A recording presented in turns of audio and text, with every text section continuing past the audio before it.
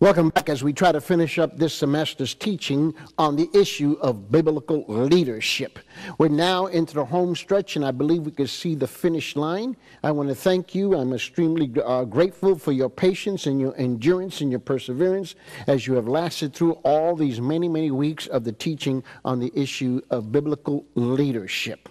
Let's try to finish this up here today, and we're looking at this issue of who these people were in the life of the Apostle Paul. And the question that we dealt with was, how do you measure success? And that's where we were. And what we have done is to split this in two categories, and that was to mention in the last days of the life of the Apostle Paul, we're looking at all those that were near and dear and precious to his heart. And in addition, he mentions all of those who caused him great suffering toward the end. Now, why does he mention these individuals? Because he has to warn the next tier of leadership, the next tier of leadership, and this would be Timothy. He's going to pass the baton on. Remember that we're in 2 Timothy, and 2 Timothy is the last letter that the apostle writes as he goes to his death in Rome. And we're reminded of this issue and I won't repeat everything we did last week, and what we did in all these previous classes. But here, let's kind of just try to tie all this together in this particular last session. I want to talk to you about the faint-hearted believers in Rome. The faint-hearted believers in Rome. There were many, many more who were faint-hearted. In fact, in 2 Timothy chapter 4, verse 16, Paul describes how he was abandoned by everyone soon after his arrest. Note what it says in verse 16. At my first offense, no one supported me, but all deserted me. May it not be counted against them. That was his prayer. He makes a statement of fact. Not one person supported him because the saints were faint-hearted in Rome. They had more fear and they were afraid, and they literally abandoned him in the hour of need. Now we can piece together what apparently happened from the sparse details that the Apostle Paul gave. He was most likely tracked down and captured somewhere in the Roman Empire, and likely far from Rome, and then he was brought to Rome, of which we know that the Roman Empire had a habit of announcing, once somebody had been captured, to announce it to the empire to strike fear in the heart of men. Now, let me make this statement to you quickly here. And I want to say, because I've made this statement numerous times in different types of teachings inside of the church, even where I pastor a church, as well as in overseas in the different places that I've been in, that I've visited to teach and preach the gospel, as well as to train pastors. Let me make this statement, and I want to make it emphatically, and at first it's kind of a shocker when I make that statement. Any pastor who trusts his congregation, right, is a fool. Let me repeat that again. Any pastor who trusts his congregation is a fool. It's a phenomenon that does not exist, not even in nature. It is the responsibility of the shepherd, to protect the sheep. Even by design, by natural, divine, sovereign design, the shepherd is designed to protect the sheep, not the sheep, the shepherd. And sheep will paralyze. They will literally paralyze. I saw this in Eastern Europe. I was teaching at a pastor's conference, and I was teaching, and this particular conference area had these very, very large windows, and I could see out to the pasture. And here I was teaching out of the book of Timothy, when a pastor, literally a shepherd, is coming down the hill with his sheep. And so I interrupted my own teaching, and I said, run out there and ask the pastor if we can ask him some questions. And sure enough, and he waved all the way back, and the pastor said yes. The shepherd said yes. And so I had all the pastors come out with me, and we went outside, and we were having this long conversation with the shepherd about the nature of sheep, And he says, sheep are so scared they'd be paralyzed. And then he demonstrated, and he turned around, he scared the sheep, and they literally came stiff as a board and fell down. Literally, they just fainted.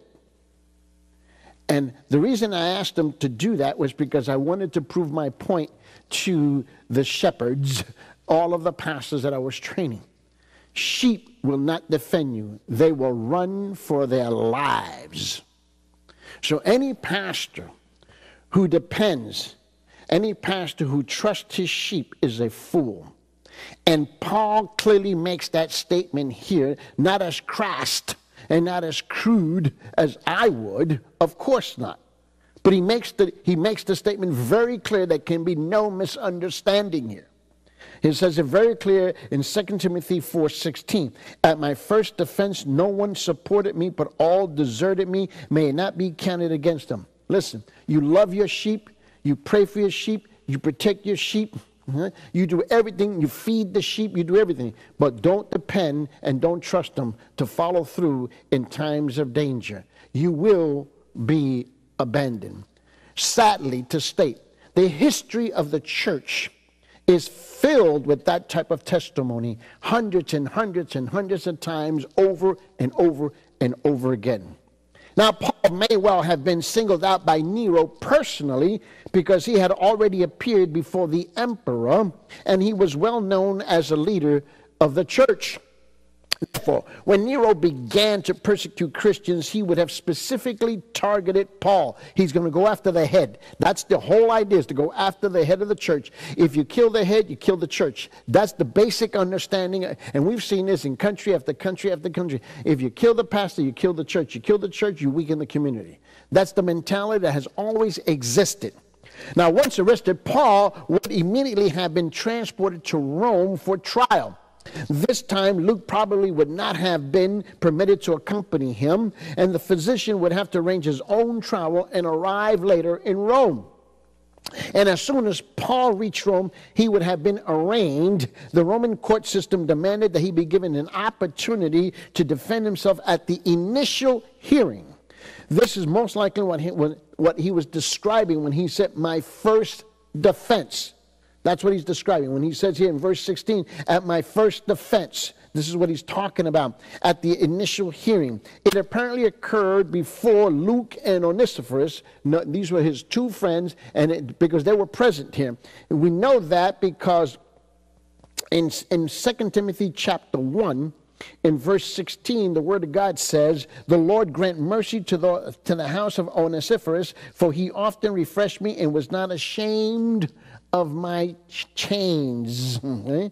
And so these were the companions that were always with Paul as he went clearly when he was able to reach Rome. But the church of Rome was filled with believers who knew Paul well. Paul probably anticipated that some of them would testify on his behalf or at least show up at the trial for moral support, but no one did. Not one single person wanted to be found identified with him public. 2 Timothy chapter 4 verse 10 tells us, for Demas, having loved this present world, has deserted me and gone to Thessalonica. Crescens has gone to Galatia, and Titus to Dalmatia. Now he says, all deserted me. He used the same verb here to speak of Demas' defection. It's the exact same phrase, the same word that he's using here in the Greek language. They left him in the lurch. They left him out to dry. They abandoned him in his hour of need. They abandoned him at a crucial time. They were no doubt embarrassed, or they were afraid to be identified with Paul because of the persecution. Such deliberate neglect of the great apostle who had given so much for them was completely unthinkable, but it does happen. In 2 Timothy 4:16, again, I want you to note this at the end of that verse where he says, may it not be counted against them. Notice Paul's prayer. He had a prayer for them. May it not be charged against them for having abandoned him. This makes a stark contrast with his words about Alexander, if you remember that. That's because Alexander's treachery was driven by evil motives, and the people who were no-shows at Paul's defense were most likely driven by their own fears and their own frailty. They were faint-hearted, not false-hearted. Listen to me carefully. That's why I tell you all the time, A pastor who depends upon the congregation, who trusts the congregation in the hour of persecution, in the hour of need, okay, is a fool.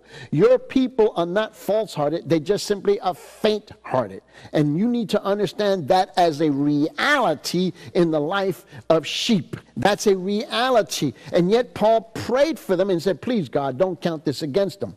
Paul's wish for them is reminiscent of even, if you recall, Stephen in the book of Acts in chapter 7, who said of those who were stoning him to death in Acts chapter 7, verse 60, then falling on his knees, talking about Stephen, he cried out with a loud voice, he says, Lord, do not hold this sin against them.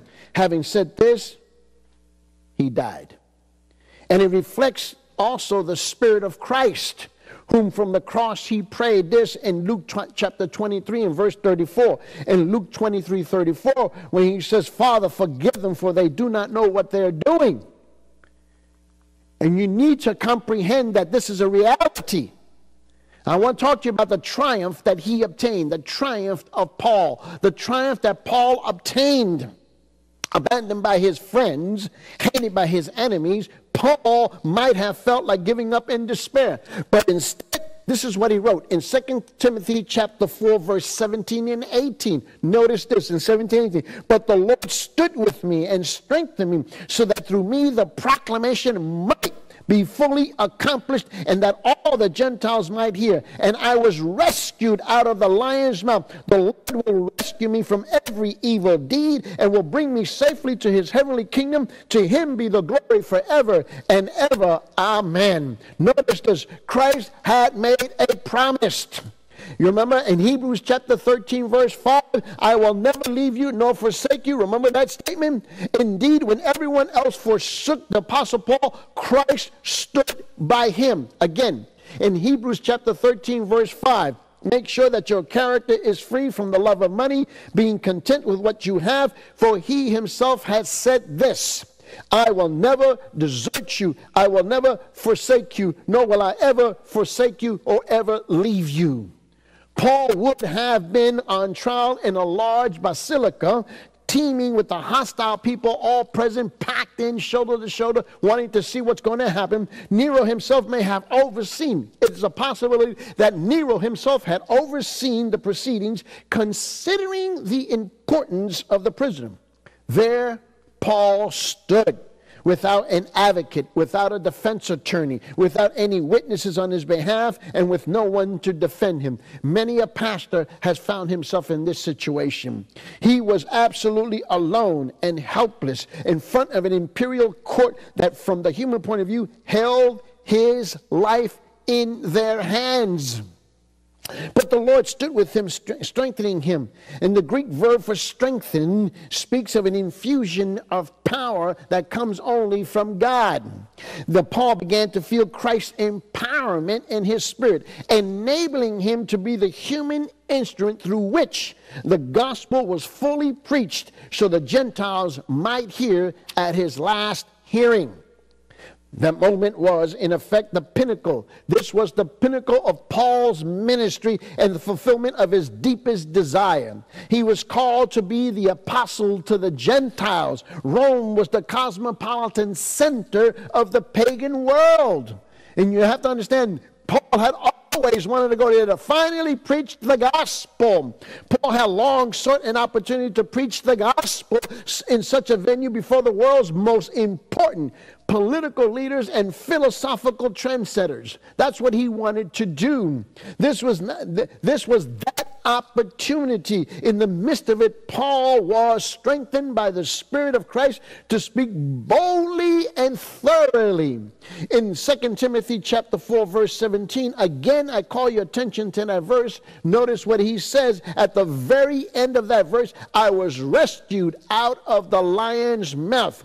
I was delivered out of the lion's mouth. He wrote this. That's probably a figurative language, and we know that because he had a habit of doing that by quoting the Old Testament, in this case using Psalm chapter 22, verse 21, and Psalm chapter 35, verse 17, meaning that he was speaking spared, meaning that he was spared immediate execution just for the moment. That's what he was talking about. God delivered him from the perilous tribunal, and it turned into an opportunity to preach a strategic gospel message in that moment. And Paul is using this language out of the book of Psalm. Again, Psalm chapter 22, verse 21 says, "Save me from the lion's mouth, from the horns of the wild oxen, you answered me." In Psalm 35 and verse 17, it says this, how long will you look on? Rescue my soul from their ravages, my only life from the lions. But it didn't end his imprisonment or permanently end the danger of Paul's life at that moment. He would eventually be executed, and he knew that. That was no secret.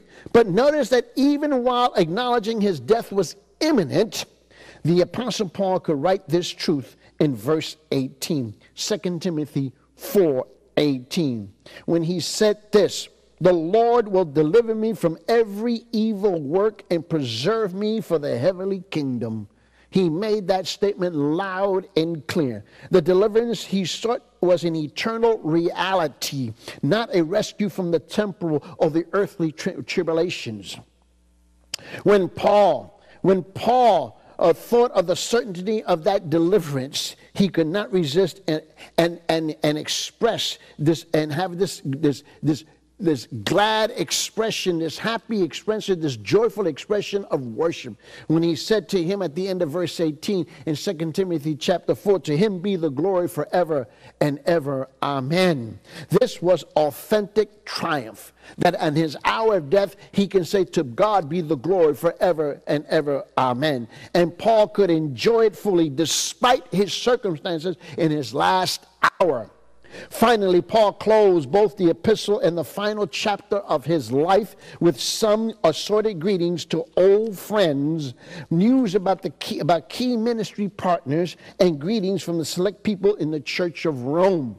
In 2 Timothy chapter 4, we read on in verse 19, 20, 21, and 22. Note what it says here. He says this very clearly. He says, "Greet Prisca, Priscilla and Aquila and the household of Onesiphorus. Erastus remained at Corinth, but Trophimus I left sick at Miletus, and make every effort to come before winter. Eubulus, greet him, and also Pudens and Linus and Claudius and all the brethren. And the Lord be with your spirit. Grace be with you." These are the final words that he writes, and notice what he mentions here. He takes time. Notice the remaining names of the people who also were part of Paul's extended network in this team that he had built so successfully. He names Priscilla and Aquila here. Okay? Priscilla and Aquila are familiar to us. They were the couple who worked with Paul, if you recall this, in the tent-making trade business during his first visit to Corinth. You see that clearly in the book of Acts in chapter 18 and verse 2 and 3. That's very clearly who they were. They left Corinth and with Paul and traveled with him to Ephesus. You remember that? In Acts chapter 18, verse 18 and 19. They also traveled with Paul as well. Having learned so much from Paul, they patiently taught Apollos. Notice how Paul invested his life in the life of Priscilla and Aquila, and then they turned around and invested their lives in the life of Apollos. Notice this in Acts chapter 18, verse 26. "And he began to speak out boldly in the synagogue," talking about Apollos. "But when Priscilla and Aquila heard him, they took him aside and explained to him the way of God more accurately." The ministry of Paul was now flourishing through the lives of other people as he was preparing to depart this earth, depart this world. He's now leaving a legacy of people who have been equipped in the ministry. Thus, Paul's influence extended to Apollos through the ministry of this couple. They were the instruments God used to help bring Apollos to maturity. That's very important. And Apollos became a powerful extension of Paul's ministry and leadership after the death of this great apostle. So when Paul wrote Romans about 6 years later, Aquila and Priscilla were living in Rome at this point in time. As he writes this now, Aquila and Priscilla are now living. They're now living in Rome. We know this because in Romans chapter 16 and verse 23, it says this, "Gaius, host to me, and the whole church greets you. Erastus, the city treasurer, greets you." And he says, and the quarters of the brothers. Okay? And so we know that's at the end of Romans chapter 16. But then at the beginning of Romans chapter 16, he says this in verse 3, greet Priscilla and Aquila, my fellow workers in Christ Jesus. Why? Because they were already in Rome. That's the reason why. They were already in Rome. And they apparently left Rome during the brutal persecution of the Jews carried out by the Emperor Claudius. From there, they went back to Ephesus and hosted the Ephesian church in their house. Because when Paul wrote 1 Corinthians from Ephesus, he sent greetings to old friends in Corinth on behalf of Aquila and Priscilla. So now, notice that these people traveled all over the known world with the Apostle Paul. They went from place to place in the work of the ministry. In 1 Corinthians chapter 16, we're told in verse 19, the churches of Asia greet you, Aquila and Priscilla greet you heartily, and the Lord with the church that is in their house. So he was writing this from Ephesus. So this was a couple that had traveled extensively with Paul for many years. They were old friends and longtime fellow workers. Paul sent them the greeting. And then Paul takes time to mention the household of Onesiphorus. Now, Onesiphorus may have been in Rome with Paul when Paul sent greetings back to his household in Ephesus. Because in 2 Timothy chapter 1 and verse 16 and 17, Paul mentioned that Onesiphorus had frequently refreshed him without being ashamed of Paul's imprisonment. Notice that he takes time to mention him, and in the annals of the history that will remain here eternally mentioned in the Word of God. In 2 Timothy 1:16 and 17, the Lord grant mercy to the house of Onesiphorus, for he often refreshed me and was not ashamed of my chains. Notice what he says. But when he was in Rome, he eagerly searched me and found me. He was not ashamed to be identified with the Apostle Paul, even at the peril of his own life. Moreover, when Onesiphorus had first come to Rome, he zealously sought Paul out. He arrived apparently soon after that bitter experience at Paul's trial when no one had stood with him. So Paul was obviously extremely and very grateful for Onesiphorus' singular kindness to him. And then he mentions Erastus. And the reason we take time as we're coming to the end of this is because there's a lot of people like this in your churches, a lot of people like this in your ministry. Do not forget who they are. They have stood with you. They worked in the shadows of your ministry, and they have supported you and loved you and prayed for you. Erastus, you remember him. Paul then reported that Erastus stayed at Corinth. You remember that in 2 Timothy chapter 4, verse 20, where he says Erastus remained at Corinth. Well, this is most likely the same Erastus who mentioned, remember in the book of Acts in chapter 19 and verse 22, who had ministered alongside Timothy in Macedonia. He says in Acts 19:22, and having sent into Macedonia two of those who ministered to him, Timothy and Erastus, he himself stayed in Asia for a while. So you can see these are people who were near and dear and precious to his heart as the end of days were coming. He was another old friend, a longtime fellow worker with whom Paul still had a close connection. Now Erastus was apparently helping to lead the church in Corinth now. And Paul wanted Timothy to stay in contact with him. And then we get finally to Trophimus.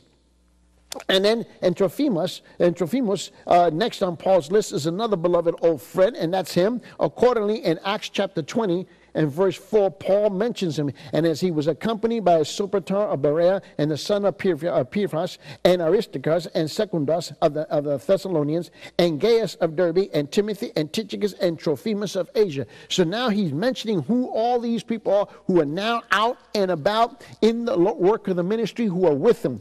He also left his home in order to travel with Paul and work alongside the apostle.